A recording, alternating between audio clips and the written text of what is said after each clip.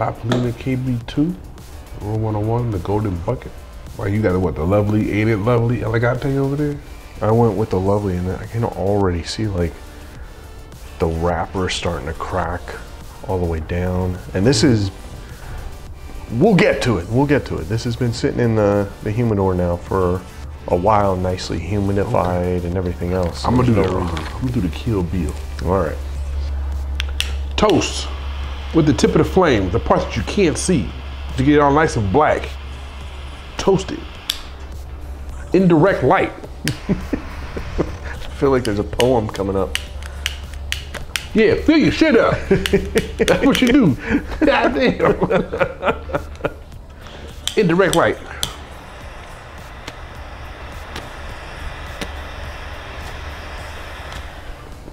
Do not put flame directly into your cigar. People like, boom. I'm like, damn, why are you so close? My brother does that. Oh, does he? My brother does that shit. He's got one of those torches, and he just like, when he goes to touch up a cigar, instead of like just touching up the edges of it, he like takes it and burns it down like an inch down the cigar. Bro, like, shit. Burn the shit out of that cigar. Yeah. Brother Stogie. OG Brother Stogie. OG, yes.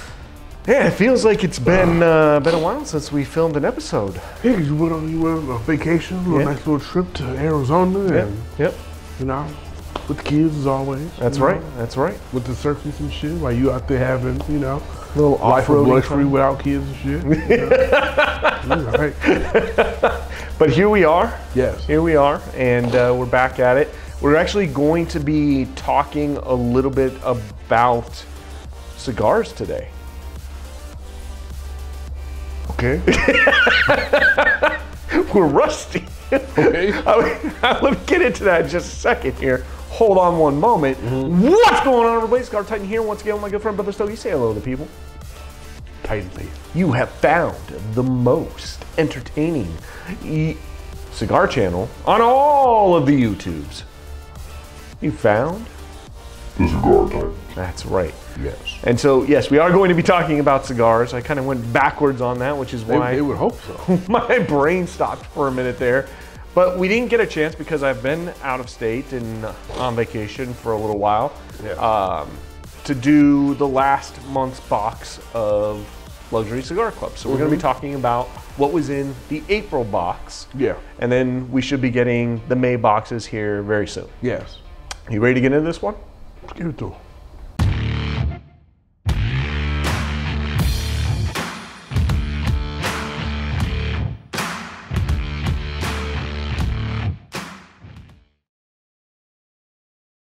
Brother Stogie, Yeah. what were you going to say for the video? I don't know, but I will say this. You know what's funny? As a parent, right? You know how people typically get upset at their kids for, you know, having bad grades. Sure. You know, getting in fights at school. Yep. Getting suspended. Getting sent to the principal's office. Yep. All that, I get upset at those things, but just not so much, especially for like a 7-year-old. Okay. You know, my 7-year-old at a school, he get on these like you know, not behavior plans. So hey, he was outside and him and his friends were pushing each other. They can't play with each other. And I'm like, what? Wait, so you telling me that his friends during recess were pushing each other and now they're on a behavioral plan? I don't get it. Boys, right? Right. Okay. So even went as far as saying that my son can't play with a particular friend because they play too rough. Now, mind you, this is his best friend that he plays with outside of school. Okay. Made no damn sense. Right. Right? All right, well, son, hey, stop pushing in front of the school people because they're sensitive around these times and they don't let boys be boys no more. All right? So don't do that. But that's not what I'm talking about. So I don't get mad at that. What I do get mad at, though, is when I'm trying to take a simple damn picture, because we went to the Universal Circus out in Compton, California this past weekend, and all I want is some simple, nice ass family pictures. And every time we take pictures, everybody else is, she's smiling, his ass. That infuriates me more than him getting kicked out, getting a bad note at school. Take the damn picture. Parent shit. Hashtag parent shit. Boys are gonna be boys. Boys gonna be boys. Boys are gonna be boys. I don't care about him being rough at school. Right. They might think I'm a bad parent because I don't address the issues, but I don't give a shit. He's a boy. If they want to push each other and he can get up from being pushed and not cry, right. I'm a proud father. Well, you know, once you get out of school, you know, you go to college, and then you get out of college, like, life's real easy. You don't have to worry about getting pushed around by life or people or anything. Like, once you get out, it's pretty much smooth sailing no matter what you do. You ready? You ready for this? Let's go. You ready for this? Because what I would be upset is if my son got pushed and he came home, Dad, he pushed me. That's great for me. But hey, shut up. Stop crying. That's gay. You know what I'm saying? I won't be mad at that. But no, I'm glad my son could take a punch to the chin and not cry. Yes. So before we get into, well, you know what? Let's actually start. Let's start with the cigars, because I do want to talk about the cigar that I'm smoking here. Already had a few problems with it, and I literally just, you know, cut and lit it. So why don't we start off with this one? This is the Lovely out of the Luxury Cigar Club Platinum Box. So if you are new to the channel, real quick, LuxuryCigarClub.com is a cigar subscription service where you can get a cigar subscription of your choosing sent to your house every month for your pocket price. Yes. And it's right there. The most luxurious cigar subscription service on the planet. That's right. That's right. Cancel when you want to. That's right. No contracts. That's right. Pause a month. Skip a month. And then get your shit back going. Yep. Okay. This is the Platinum Box for April 2023. And this is the Lovely, ain't it lovely, or not so lovely, Elegante. So profile of this bad boy is medium, wrapper Ecuadorian, bite of Mexican, filler Nicaragua. It's a 6-inch by 52 ring gauge cigar. Tell them about it. So upon the initial cut, I showed you, I've kind of fixed that already. I went with a straight cut on this cigar. Now this has been sitting in the humidor, perfectly humidified, even had a boba de pack with it for, I would say, the last 3 weeks. Now, again, I'm basing this off of one cigar. Right. Out of many that I'm sure, you know, this company manufactures. So your experience with the cigar could greatly vary from my experience with the cigar. But upon cutting it, it immediately cracked the wrapper on the cigar and started to unravel here on the top. So I just kind of used a little saliva, put it back down, and good. Okay. Now I lit the cigar and started puffing on it. I can tell already that there is a straight crack, and I'll show everybody right here. Right there, you can see the crack going all the way down the cigar. Now it doesn't even necessarily feel like the wrapper's dry or anything like that. So this may just be one of those cigars that wasn't quite as well put together as some of the other cigars. But I'm hoping that that doesn't become so problematic that it affects the smoking experience. So for the beginner smokers that are watching, one smoker might think or might freak out because their shit has cracked. Right. Or they may feel like they messed up and they cut it and now it's starting to unravel. What are some things they can do besides not finishing the cigar to kind of, I know you talk about one, but to kind of put it back together, kind of piece it up to make it smokable? Yeah, so sometimes, you know, maybe a little bit of vegetable oil. If the wrapper is really coming off the binder of the cigar, I have used a little bit of vegetable oil. You put that on the binder, maybe a little bit on the wrapper. You don't want to put too much because you don't want that to affect the light as the cigar starts to come down. And that can sometimes help keep the wrapper attached to the binder so that you don't have an issue. There's been other times where I'm really enjoying a cigar, or a cigar I'm smoking cost me, you know, a pretty penny, and I don't want to put it down because the wrapper's cracked, but the wrapper's just peeling off and there really isn't any saving it. At that point, sometimes I'll just take off the wrapper, and it does. Just the binder on there. You just have to smoke it with the binder, and that does affect the flavor profile of the cigar because there are a lot of flavors that you get off of the wrapper of the cigar. So it sucks when things like that happen, but you know, you work with it. It's, you know, if it cracks or you get a little bit of a peel, or you take off the band and the band was put on there with some type of glue and it peels off a portion of the wrapper, yes, all those things suck, but that doesn't necessarily mean you have to put your cigar down and give up on it. True, true. I've done, so sometimes when you cut with the guillotine, yes, you might get that unraveled too. Right. And sometimes if you got, in your pocket, you got some chapstick, some Burt's Bees, vanilla, go ahead and kind of patch it up on there, and you got a little vanilla taste in there as well, and you kind of, patched up your cigar. Yep, great call out with the chapstick. I've done that one as well. Nice one. What's next? Oh wait, what was the cost of that cigar? So this stick is only $11. The one that I'm smoking, the Lovely? Yes. Okay. So the Elegante is a complex smoke bursting with notes of coffee, cedar, cream, and sweet spice. I haven't got any sweet spice. Definitely a little creamy. It's more on the mild to medium level right now, but I'm also drinking a Monster, which is kind of drowning out some of the flavors, admittedly. Okay. So I may get some of those flavors in between sips. I'll let you know. True, true. So we'll go to the Principal Aviator series, Petit Colchon Volant. Okay. That's one with the pretty silver band. The pretty silver band, huh? Yes. And all the cigars up here, and I put them down. I'm telling you, see, you take some time off, and it's good. like... It's all good. We back in. Playing catch up. All right. I think I got it. So profile this bad boy is medium, wrappers Ecuadorian, binder Dominican, filler Dominican, Nicaraguan, and Peruvian. Okay. This is a 4x25 by 58 inch ring gauge cigar.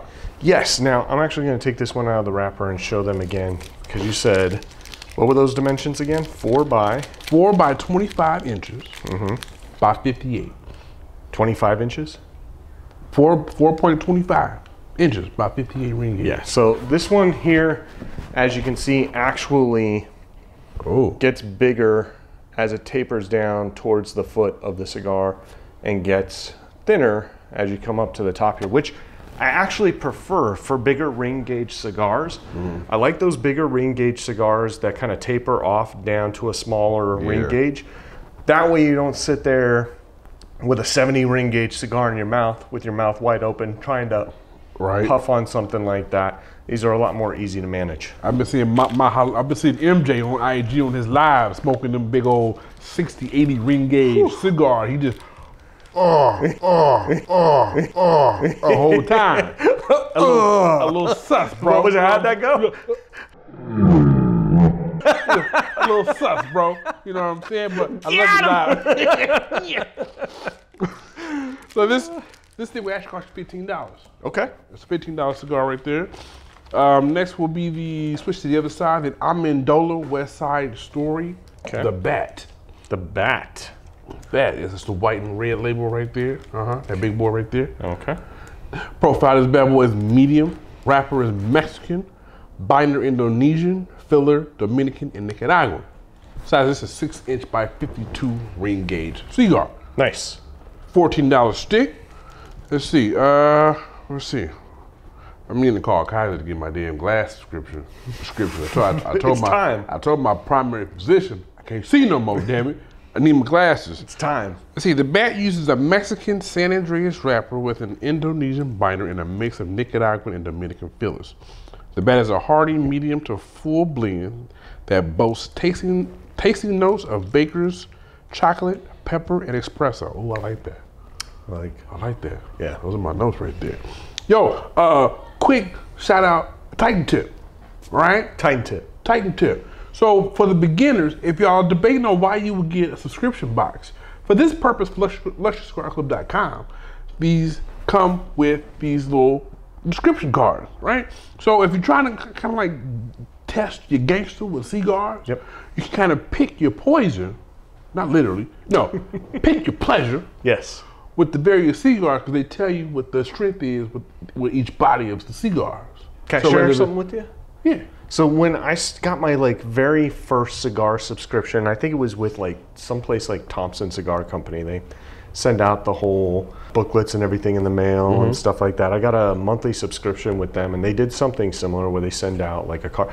That was as a beginner smoker who was just getting into the game, Brother Stogie, that was such a helpful thing for me to be able to see what it was I was smoking, see the dimensions of the cigar, and then get a flavor profile for that to try and pull out those flavors myself, to really develop the palate. So those things are huge helps. Exactly, man. So being able to know, the body and the strength. Yep. To know what, okay, so this is a Mexican San Andreas wrapper. Okay. A little oily, no toothiness. But in the description it says, toothy cigar. Right. So read the description, get some education what the cigar looks like, what those wrappers look like, the kind of what it feels like in your hands. You got some that are like, oily feel. Some of it like more of a leather, like that nice smooth leather feel to it. You get to know, so get the education off the card. Like I said, you can pick your pleasure based on the strength of the cigar and kind of play around with your palate. You remember that store called Wilson's Leather? Yeah. They still have an online store for them? Do they? They do. I found that out yesterday. Oh, okay. I was watching a video about all these stores that used to be in shopping malls that have gone out of business because I had like 10 minutes to go. So I'm watching this show on YouTube. And I think the name of the channel is Ready History, RHETTY, something like that. So shout out to them. They put the video together. But yeah, they were actually saying that Wilson's Leather is still an online store you can buy stuff from. I'm gonna go check it out. I got Wilson's jackets. I've had almost 10 years. That's some really nice stuff. Agreed. So let's go to this one I'm smoking. I am smoking the La Palina KB2, the Kill Bill 2. I feel like we've had a lot of the La Palina cigars in our LCC boxes. We have. This profile of this bad boy is medium. Wrapper is Honduran. Binder is Honduran.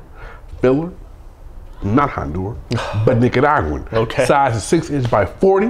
It's a $9 cigar filled with Nicaraguan Corojo and Criollo sweets and spicy notes of mocha, apple, nuts, and leather are present.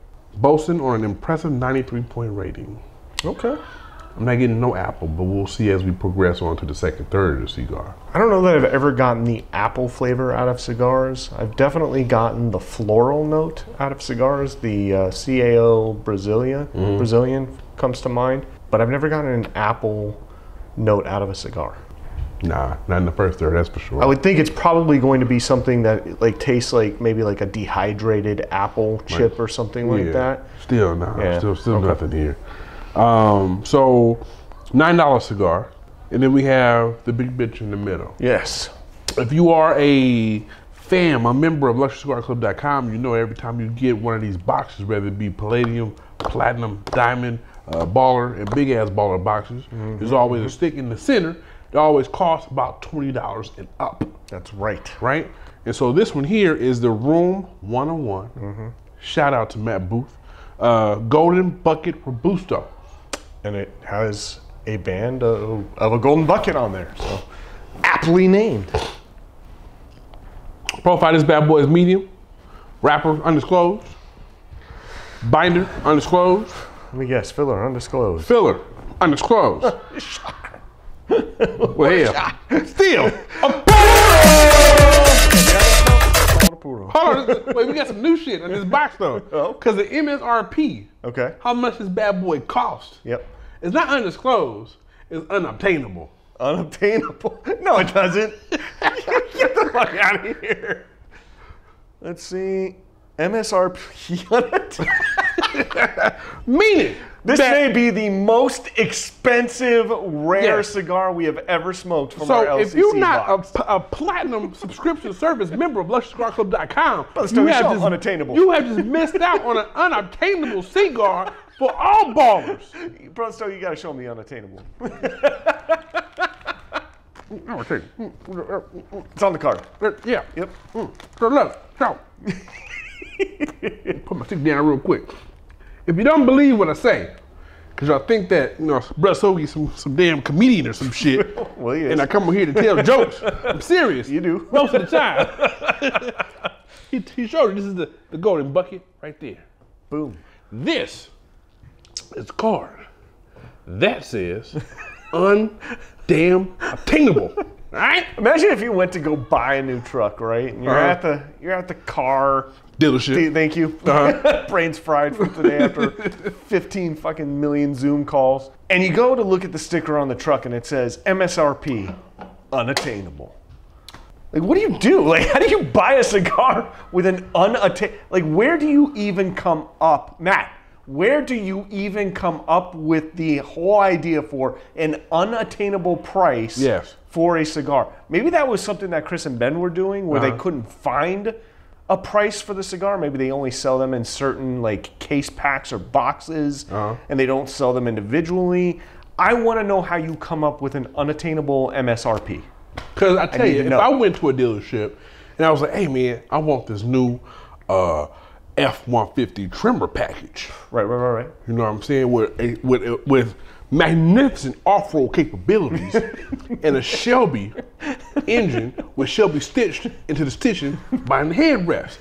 How much is this? Because I want it. And he says, sir, this is unattainable. And I'm like, fuck you mean? Because I'm black? Is that what you're trying to say? Because I'm black? I can't afford this F-150? No, sir. I'm just saying.